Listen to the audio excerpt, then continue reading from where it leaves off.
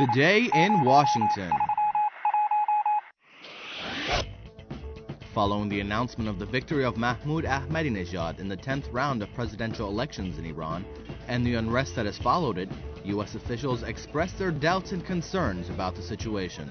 U.S. Vice President Joseph Biden, in an interview with NBC yesterday, felt, quote, real doubts surrounding the staging of the election. Biden said, quote, there's an awful lot of questions about how this election was run. It sure looks like the way they are suppressing speech, that they're suppressing crowds, the way in which people are being treated, that there are some real doubts about that. Biden added that taking into consideration that over 70% of the ballots in Iran are cast in metropolitan areas, it, quote, seems unlikely that Ahmadinejad has won over 60% of the votes.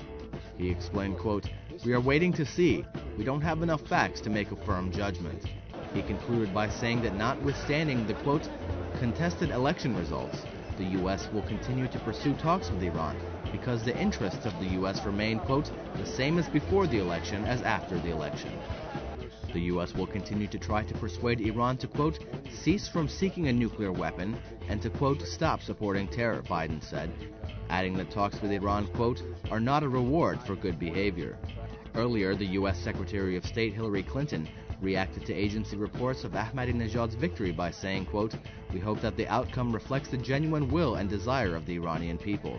At the same time, Robert Gibbs, White House spokesperson, said, quote, like the rest of the world, we are impressed by the vigorous debate and enthusiasm this election generated, particularly among young Iranians. But he added, quote, we continue to monitor the entire situation closely, including reports of irregularities. These stories and more at TelevisionWashington.com.